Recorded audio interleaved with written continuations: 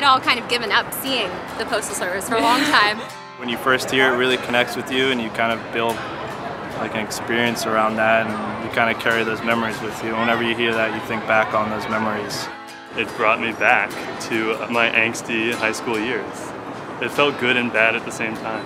Listen, this is a band that has put out one album. Everyone showed up for that? And they packed a house in New York, a At big the Barclays house. Center. That's freaking ridiculous. That tells you a lot. Smeared black ink. Your palms are sweaty, and I'm barely listening to last email. For me, this tour has been as much about kind of reclaiming these songs in a way. It's been really humbling to see how much this record means to people, because I haven't interfaced with that in 10 years.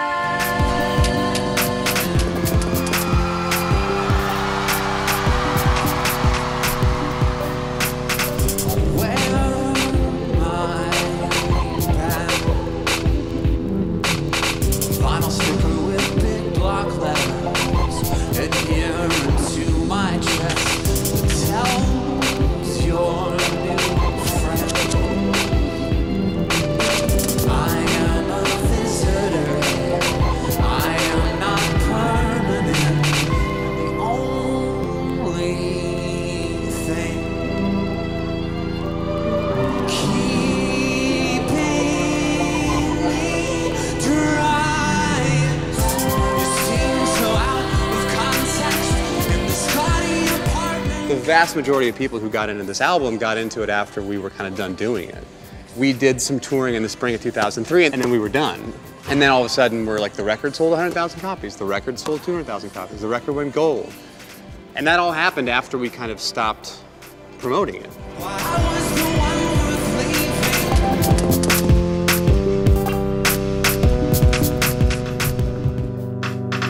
So all the sounds for most of the songs came off of this. It's a sampler and a synthesizer. So like this is the stuff for District Sleeps Alone Tonight. Like this is the main organ sound from it. And it was just like an edited version of a sound called Neo Prophet. This was the original. So I edited that sound and made it into that organ. I was pretty surprised that this sampler even worked, because I hadn't used it in almost 10 years. This was the laptop that I used to make the record, and also for the first tour.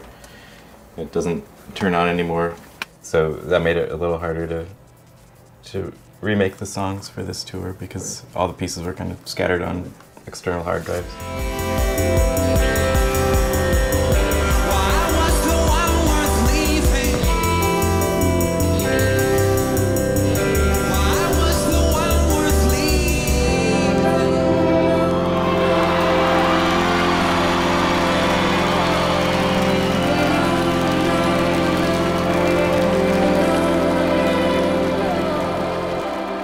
When those chords came into District, I truly had to turn around because I was crying. I was so emotional, truly emotional, because these dudes made this amazing thing, and this is lame. I'm emotional about it. And the fact that people are still stoked about it, it's amazing. I never thought I'd get to play at places like this, truly. It's crazy. I feel I must interject here. You're getting carried away, feeling sorry for yourself with these revisions.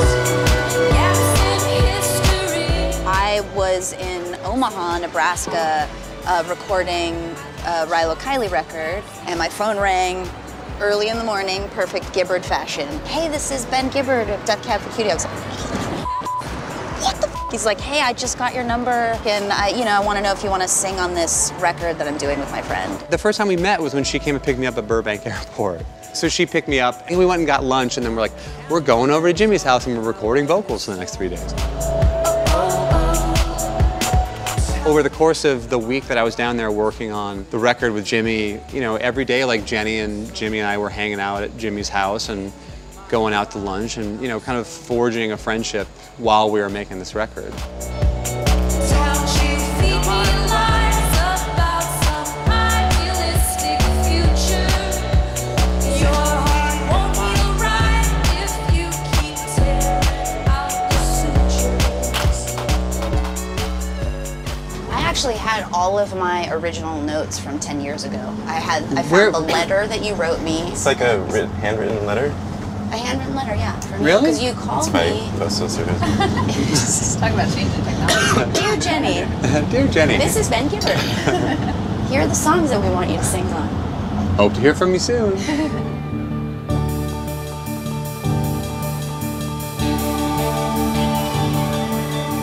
Well, it was like 2002, and Death Cab was kind of on a break from touring, so I was writing the songs for Transatlanticism and for Give Up kind of at the same time. And I would get the CDs from Jimmy in the mail. It'd have like 1 or 2 songs on them. They would just say like PS, and then, and then some nickname for whatever the instrumental he had written was called.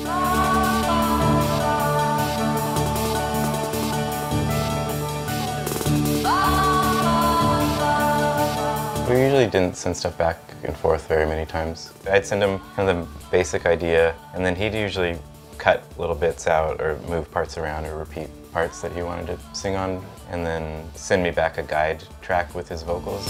I've got a cupboard with cans of food, filtered water and pictures of you, and I'm not coming out until this is all over. And I'm looking through the clouds where the light bends at the cracks, and I'm screaming at the top of my lungs, pretending the echoes belong to someone.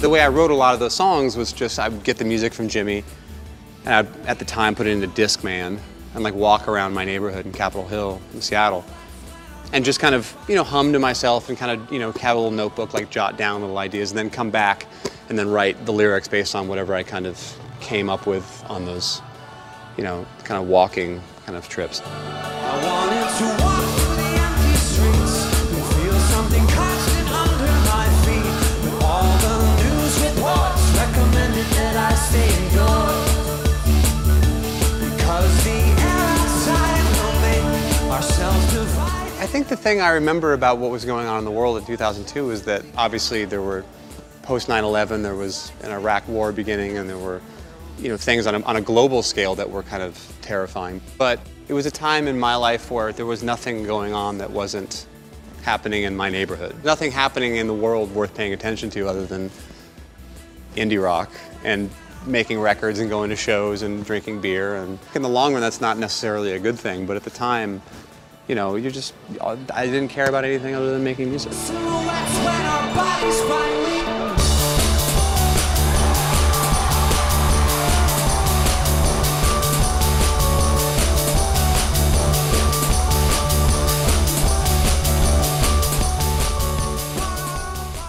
Are we gonna play Such Great Heights 9 times tonight?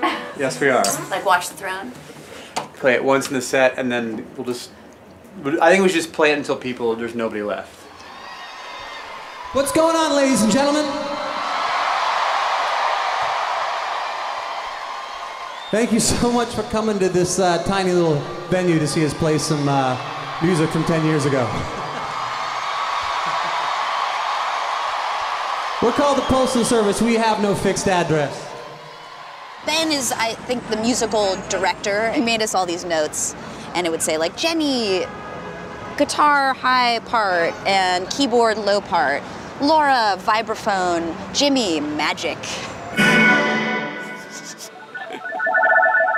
This is like this weird thing that I can grab parts of the track into here and then play them back at different speeds. So I start just like a loop of the beeps, and this could go on forever. So we can like talk over it, and we've been doing something where we like.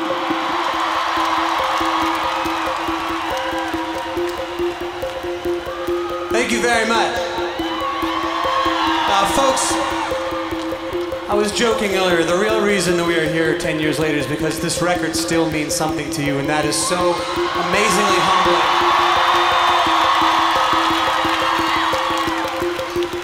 You can't even begin to understand how much it means to us. And this is our big love song, and it goes out to you.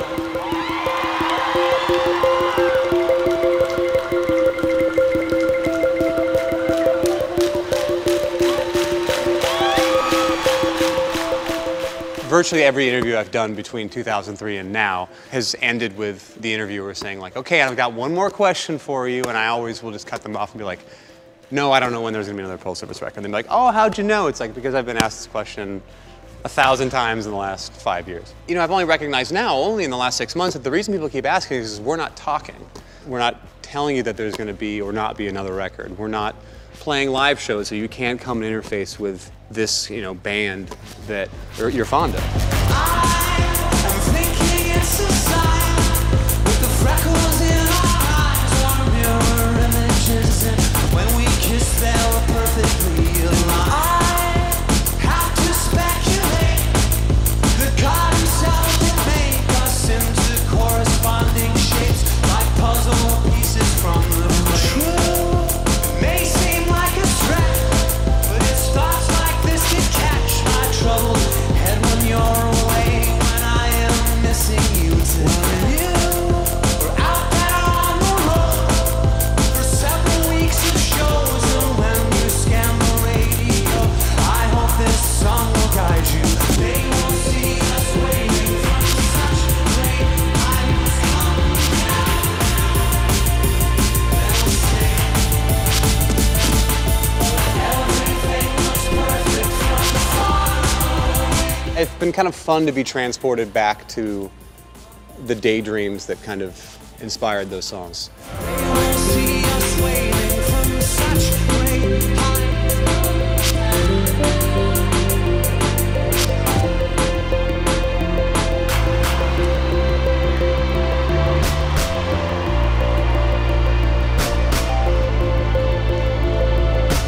And just kind of talking about doing this tour and doing these shows, and you know, why the Postal Service has taken this odd kind of journey that they've been on for the last 10 years. You know, I'm finally able to kind of feel proud of this. I've always felt proud of the record, but I'm able to kind of get a real gauge on what we have inadvertently accomplished, you know, all these years later. You know, here I am shooting baskets in Barclays Center. So.